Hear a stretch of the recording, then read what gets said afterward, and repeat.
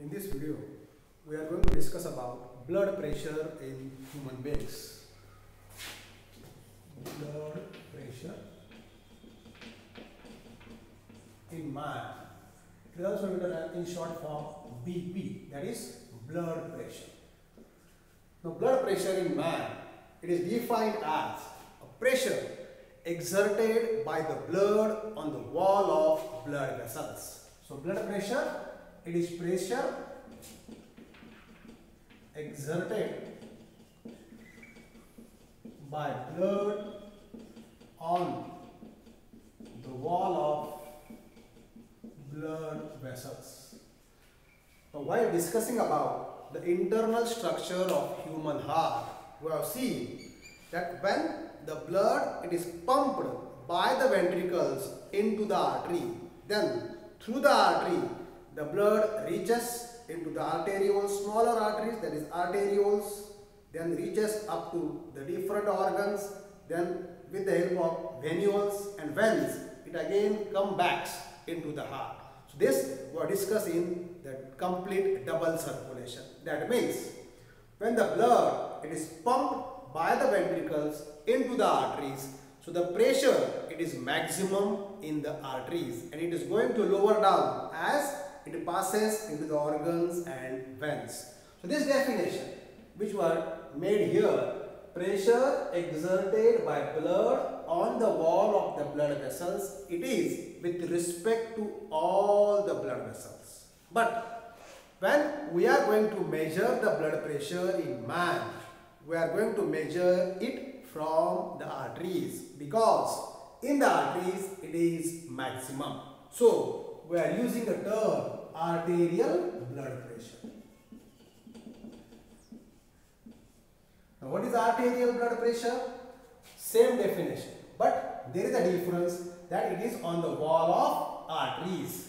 So arterial blood pressure is the pressure exerted by the blood on the wall of arteries. So this is the arterial blood pressure in human beings, which is generally measured from the arteries. Now this arterial blood pressure in man, it is of two categories. It is of two types: systolic blood pressure and diastolic blood pressure. Now what is the difference between systolic and diastolic blood pressure? Now if you are able to recall, while discussing about the internal structure of heart, we have seen that the contraction of the chambers of the human heart, it is called as systole, and the relaxation of the chambers of the human heart, it is called as diastole. That means, what is systolic blood pressure? During the contraction of ventricles, it is maximum. The blood is pumped into the arteries, and at that time the pressure exerted by the blood on the wall of the arteries is maximum. That is systolic blood pressure. So during ventricular systole, or at the end of ventricular systole, the pressure which is exerted. So here we are going to write down at the end of ventricular systole, the pressure exerted by the blood on the wall of the arteries is maximum. It is called as systolic blood pressure. And in an adult normal human being, it is 120 millimeters of mercury. Now millimeters of mercury is a unit used for measuring the blood pressure. So in adult, normal adult human being, the systolic blood pressure it is 120 millimeters of mercury. Now diastolic, same. Now what is the difference? Now diastolic phase means the relaxation of the chambers. So when the ventricles are fully relaxed, at that time the pressure exerted by the blood on the wall of the arteries is minimum, and that is called as diastolic blood pressure. And in normal adult human being, the diastolic blood pressure is 80 millimeters of mercury. So, in human beings, arterial blood pressure is the pressure exerted by the blood on the wall of the arteries. It is of two types, diastolic blood pressure and systolic blood pressure and diastolic blood pressure. Systolic blood pressure is the pressure exerted by the blood on the wall of the arteries at the end of ventricular systole. And normally it is 120 millimeters of mercury. Diastolic blood pressure is the pressure exerted by the blood during diastolic phase, that is when the ventricles are fully relaxed, and normally it is 80 millimeters of mercury. And normally the blood pressure in human beings, it is written as systolic blood pressure upon diastolic blood pressure, that is 120 upon 80 millimeters of mercury. Many a times the unit, it is not written, but it is assumed that it is millimeters of mercury. So it is 120 upon 80 millimeters of mercury. And instrument which is used for measuring the blood pressure in human beings, it is called as sphygmomanometer. So, sphygmomanometer.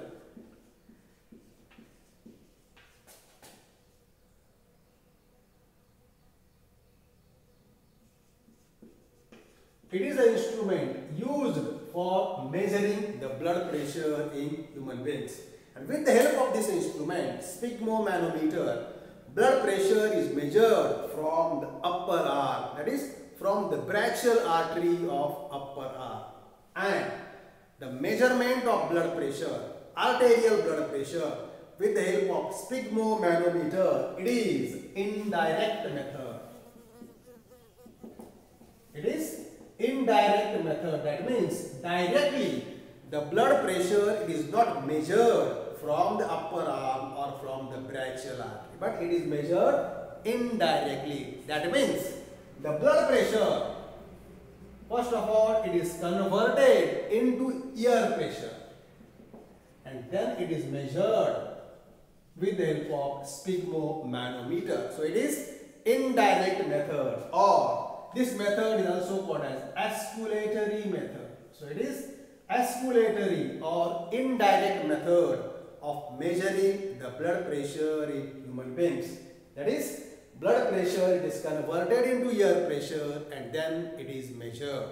And the person who discovered or who modified the sphygmomanometer or the modern sphygmomanometer, the person is Dr. Nikolai.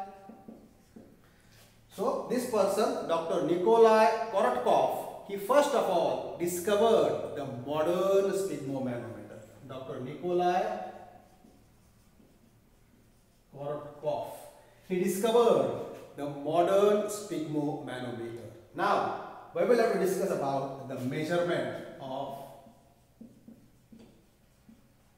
blood pressure with the help of sphygmomanometer.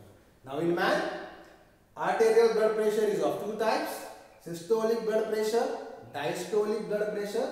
Normally it is written as systolic upon diastolic, and in normal human beings it is 120 upon 80 millimeters of mercury, measured with the help of sphygmomanometer indirectly, which is called as osculatory method, in which blood pressure is converted into ear pressure. And the modern sphygmomanometer, or we are going to say it as a BP apparatus, it is invented by Dr. Nikolai Korotkov. Now, how it is measured? Now, by discussing about the measurement of blood pressure with the help of sphygmomanometer by osculatory method, first we will have to discuss about this instrument, how it is made. For this instrument, sphygmomanometer, it consists of a tube. Now on this tube there is a millimeter scale, and it is 20, 40, 80, 100, 120, 40, 60 and up to 200 and above. So this is a scale or a tube which has a millimeter scale. Now this tube, it is connected to a bulb.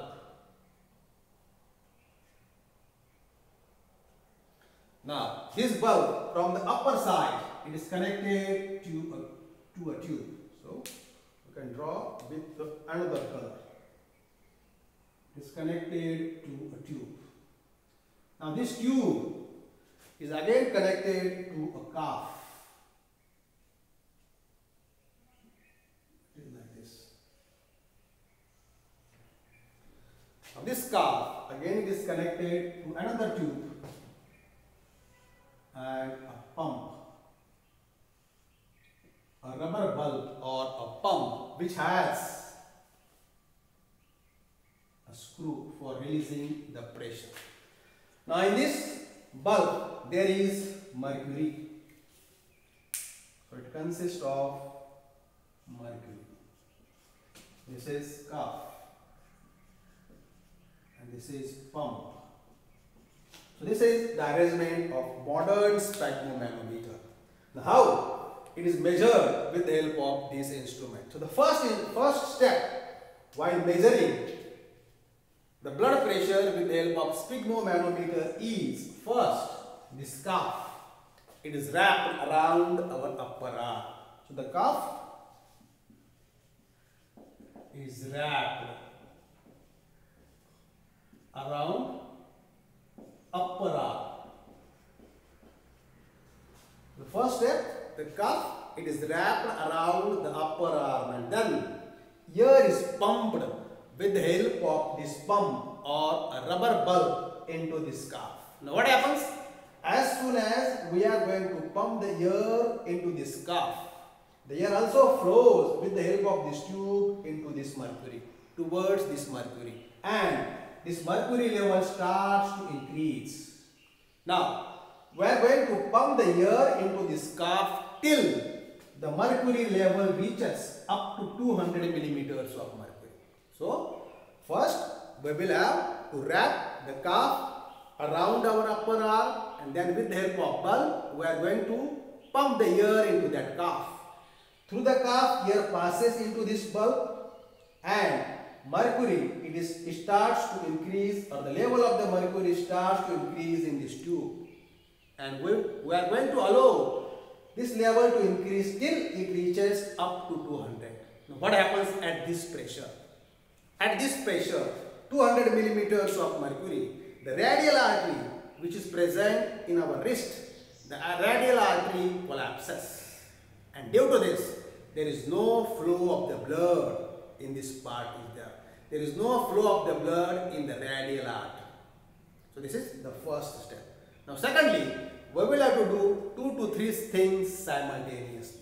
Then when the radial artery collapses, there is no flow of the blood is there, then we will have to put the ring of the stethoscope. Now we will have to use stethoscope, and we will have to keep the ring of the stethoscope at this point, at the brachial artery of upper arm. So after the mercury level reaches up to 200, the radial artery collapses, there is no flow of the blood is there. Now put the ring of the stethoscope on the brachial artery of upper arm and slowly release the air pressure. As soon as we start releasing the air pressure, the mercury level, it starts to decrease. And at a particular point, first sound is heard in the stethoscope. So when we pump the air, the level reaches up to 200, radial artery collapses, then we are going to put the ring of the stethoscope on the brachial artery. At that time, there is no sound because there is no airflow. And as soon as we are going to release the air pressure with the help of this screw, the mercury level starts to decrease, and at a particular point, the first sound of blood flow, it is heard in the stethoscope. That is systolic blood pressure. So for example, we are measuring it in a normal adult human being. What happens? The level starts to decrease, and at 120, millimeters of mercury. The first sound of blood flow is heard, and that gives us systolic blood pressure. Then go on, continue releasing the air pressure.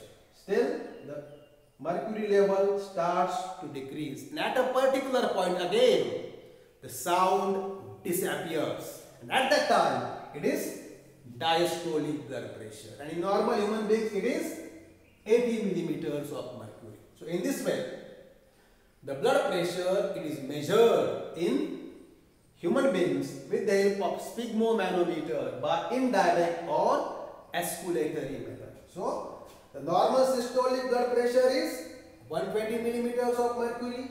Normal diastolic blood pressure is 80 millimeters of mercury. And now we are going to use the term called as pulse pressure.